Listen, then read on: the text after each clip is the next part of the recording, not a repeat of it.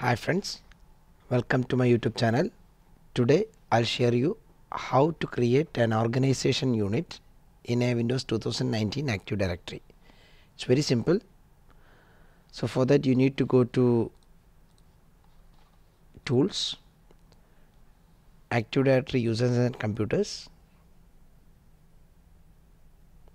and here you can see my domain name. You need to right click on that, click on New Organization Unit. So you can give a name, suppose HR.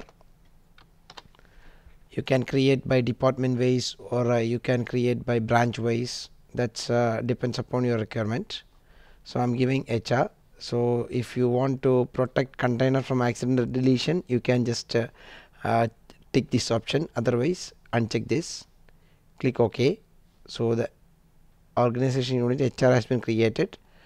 If you want to move some users to this group, this organization unit, you can move by right clicking this, move to HR, then that user will be here. If you want to set up some group policy, you can set up by right clicking on this particular organization unit.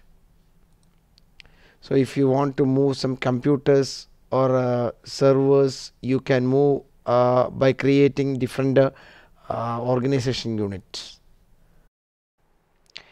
If you want to create an organization unit to move a computer, you can create that also.